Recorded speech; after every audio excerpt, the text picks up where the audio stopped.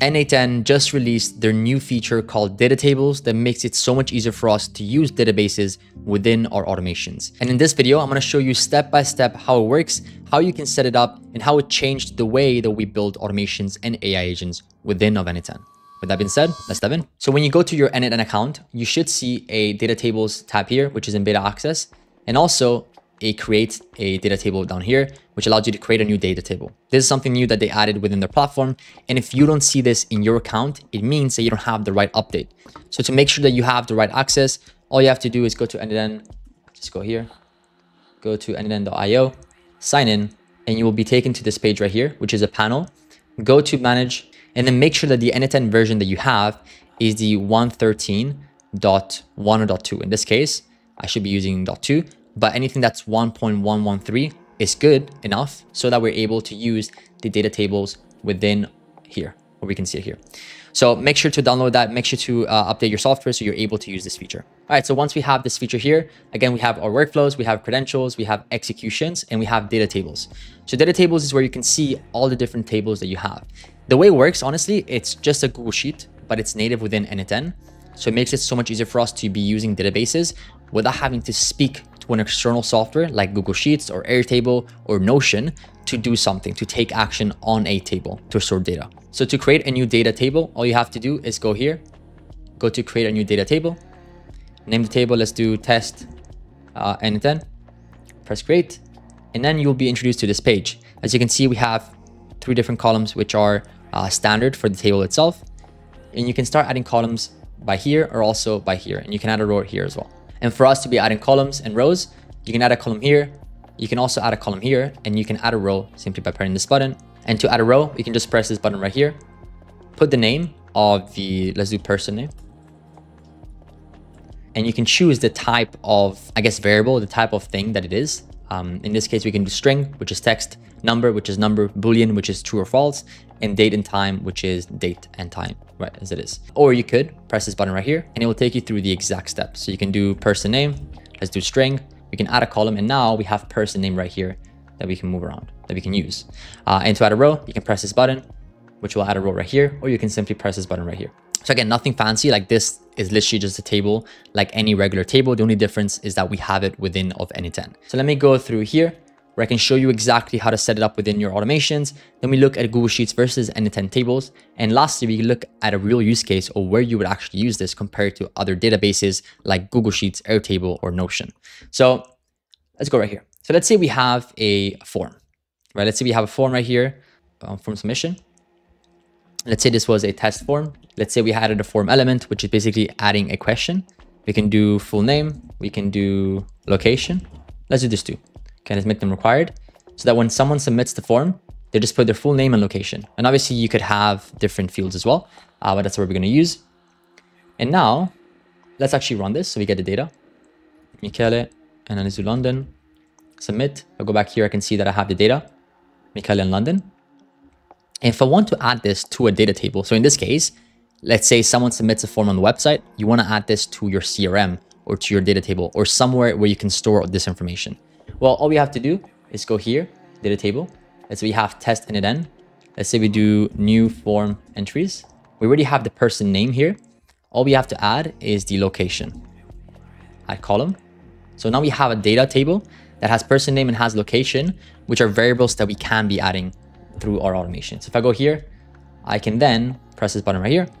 I can then look for data tables. As you can see, we have this right here. Permanently save data across workflows, executions in a table. If I press this button, now this gives me the option of doing these different things. I can delete rows, get rows if row exists, if row does not exist, insert rows, update rows, and upsert rows as well. In this case, I want to insert row, which means that you're adding a row into a database. It will take me to this page. The resource will be row. The operation, which is what is the action that we're doing. In this case, we're inserting it. Data table will be, what is it? New form entries. And by the way, as you can see, we didn't have to connect any accounts to this, which makes the process so much simpler because everything is within your own n8n account. And then we can map your person name, and then we can map the location. Okay. And now if I execute the workflow, I can put my name. So let's do James actually. Let's do Canary Islands. There you go. like this. I can submit, and I can see now that it instantly added it to the database right here. If I refresh, I can now see that I have James, Canary Islands, with the date updated that as well. Let me just delete these two so we don't have them here. There we go.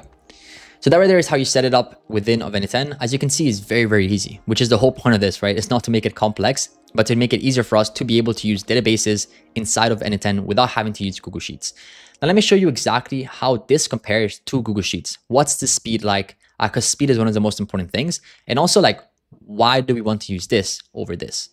So right here, I have a form that I made, which has name, email, phone number, location, submitted at, and form mode. Now, I already ran this data, so I don't have to run it again.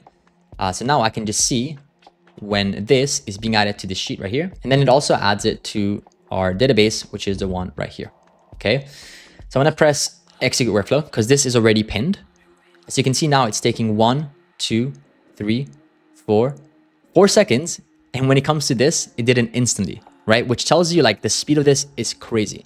I think one of the n8n guys made a video about this, and I think it might have been like 150 times faster.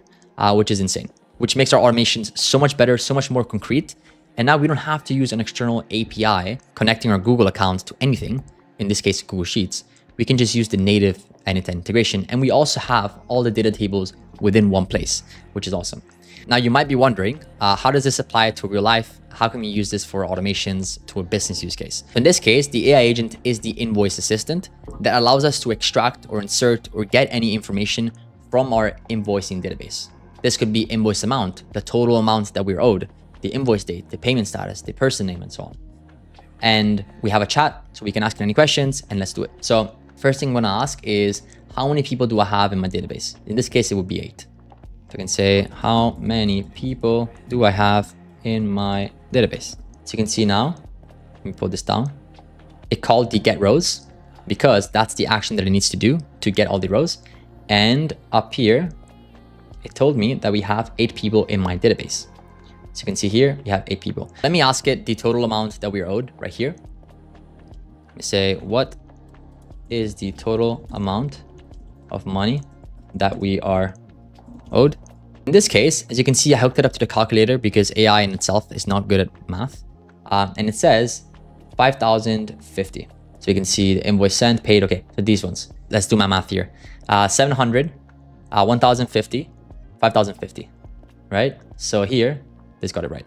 And I did it within seconds, which is amazing for our agents because now they're faster and they can actually work. Okay, so let's do another one. Let's do here. Add a new person called Diana. The invoice date is tomorrow and the payment status is invoice sent and the amount is 349. In this case, it should contact this, well, not contact, call this tool. And if I go here, I should see if I refresh, Diana, 349, tomorrow, invoice sent. That's it. So pretty insane that it did this within 1 second, because usually when you have to call a Google Sheets sort of API, it takes longer. As we saw here, right? This takes like 4 to 5 seconds. This took half a second, right? Which is crazy, especially when you have more and more data, because usually we don't play around with just one submission. We're gonna have like thousands of rows that are being added here, right? Versus here, and this takes maybe 5 minutes more than this, which makes it so much better, so much more scalable to have something like that. Also because we're not calling the API. Right, and I'm going to leave the link to this blueprint in my free school community, first link down below. You can go to the classroom section, templates vault, and you'll see the latest video and you'll see the blueprint. You can download it into your own account. And if you have no clue on how to do it, no worries at all. You can also watch this video right here, importing blueprint to n8n, which will show you exactly step by step how to do it. And if you apply and you get in, then you also have access to the AI Automations 101 course, which is a comprehensive guide or course that takes you from a real beginner in AI automation to someone who's able to build automations for themselves or for other businesses. The only catch is not everyone gets in. As you can see, we have a waitlist of about 215 people. So make sure you put some thoughts into your answers before you apply. And if you like this video and you want to dive deeper into n8n, then make sure to check out this video on the screen where I show you step by step how you can build your own LinkedIn outreach system from scratch. With that being said, I hope you found value from this video and I'll see you in the next one.